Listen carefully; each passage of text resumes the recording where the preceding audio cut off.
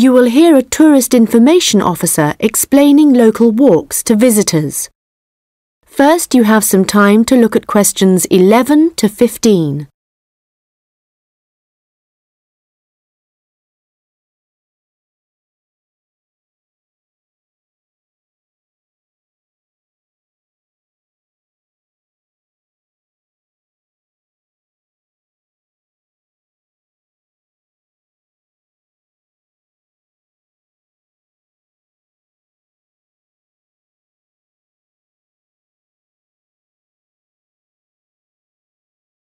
Welcome to everyone here. I hope you enjoy your stay in our village and enjoy the local scenery. I'll tell you a bit about the forest and mountain tracks in a minute, but first, I'll just give you an idea of where everything is in the village. So, we're here in the Tourist Information Center, and when you come out of the center, you're on Willow Lane, just opposite the pond.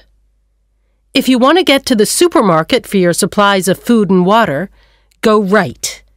That's the quickest way, and then turn right at the top of Willow Lane. And it's the second building you come to, opposite the old railway station. If you're planning on doing some serious climbing and you need some equipment, we do have an excellent climbing supplies store just 5 minutes walk away. Turn left once you're outside the Tourist Information Center. Take Willow Lane all the way up to Pine Street. You want to go left along here. Then keep walking and go up Mountain Road on your right until you come to the next turning on the left. Head down there and you'll come to the climbing supplies store. If you get to the small building that sells ski passes, you'll know you've gone too far. You also need to head to Pine Street for the museum. It's small, but well worth a visit if you're interested in the history of the village and the old gold mining industry. So, when you reach Pine Street from here, you'll see the old railway line on the other side of the road. Turn left into Pine Street and keep going until you come to Mountain Road. And just past here, the museum will be on your left, just behind the railway line. Don't worry about crossing over the tracks. The train stopped running through here in 1985.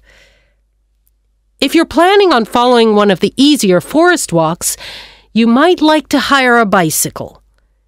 To get to the hire shop, again, you need to head to Pine Street. On the left-hand side of Pine Street, you'll see the town hall.